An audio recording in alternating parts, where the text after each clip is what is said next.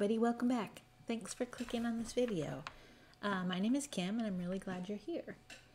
So many people get confused between the backslash and the forward slash that I thought I'd do a short little video about it. What's the difference anyway? Well, I'm going to tell you. So which one is which? So basically the backsplash slants backwards. So it's slanting to the back. The forward slash, or commonly called the slash, slants forward. So see, this one's slanting backwards, this one's slanting forward. Simple as that. Here's some information about the backslash. So the backslash is really only used in Windows. It's used when you type in a path to an area on your hard drive. For example, C:\Windows\temp. So this is the temp folder inside of the Windows folder. That is using the backslash.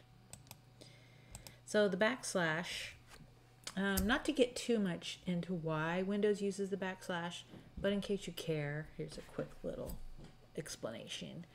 Originally, Unix used the forward slash as a directory separator.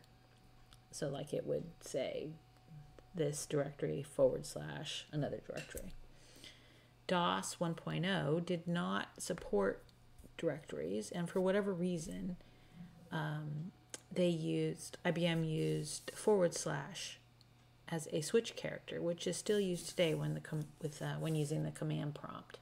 I'll show you an example, but anyway, once DOS 2.0 came out, it introduced support for directories, and IBM wanted to keep the forward slash and couldn't just change what the forward slash did, so they chose backslash because it was the most similar looking character. So since they already had the forward slash being used for the switches, they couldn't just all of a sudden now make it for directories, so they decided to use the backslash. So that's basically how this all happened. So here's an example of a command in the command prompt. So C:, they've got a backslash. So this is telling you that it's in this directory, and then ipconfig space /all. So this forward slash is a switch turning on all. So that's what Windows uses these in that way. So if you type this in your command prompt, it will show all the IP configuration for the computer, because you're using the C drive. So C is the directory and all is the switch. So that's why it's using the backslash and a forward slash. Anyways, everything else uses the forward slash. Why? Well, everything else seems to follow the Unix forward slash convention. Websites use forward slash. Other operating systems use forward slash. It's really just Windows that uses the backslash. Does it really matter? Well, it doesn't matter most of the time, but when it really does matter, it really matters. So it doesn't always matter, but enough that I wanted to talk about it. Windows directories require you to use the backslash. If you typed in C:/Windows /temp or whatever, it's just going to say it doesn't exist. Because to Windows, the forward slash does not mean what it means in everything else. So you really in Windows, just use the backslash. The internet will actually accept both and will correct it for you, usually. So if you use the wrong one, it doesn't really matter.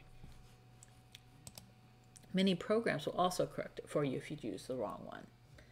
So in those programs, it doesn't really matter. But remote desktop will not work with the wrong one. If you are entering a domain name and username, a backslash must be used. So you'd have domain name /username.